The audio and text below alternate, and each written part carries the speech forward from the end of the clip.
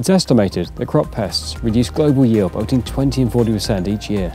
As growing conditions become less predictable, more pests and new types are likely to emerge. In this context, consumers are asking farmers to minimise the use of pesticides. Digital technology offers a lot of potential to help farmers address these critical issues.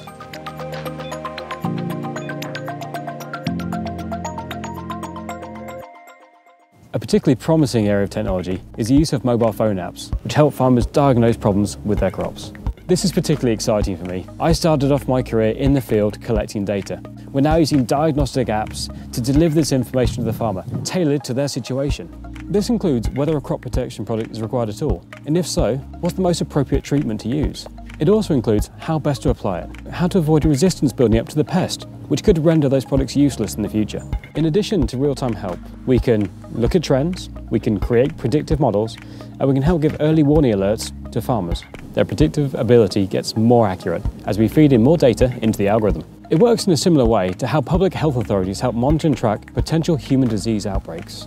This is part of a bigger trend of crowdsourcing data, enabling us to share between our communities, ensure we all have the best information possible. As growing conditions become less predictable, it's going to be even more important for farmers to have the right information to hand to make the right decision at the right time. This means farmers can avoid often costly and more intensive chemical treatments to deal with an active pest outbreak. This helps protect the harvest, which we all rely on for the food we eat every day.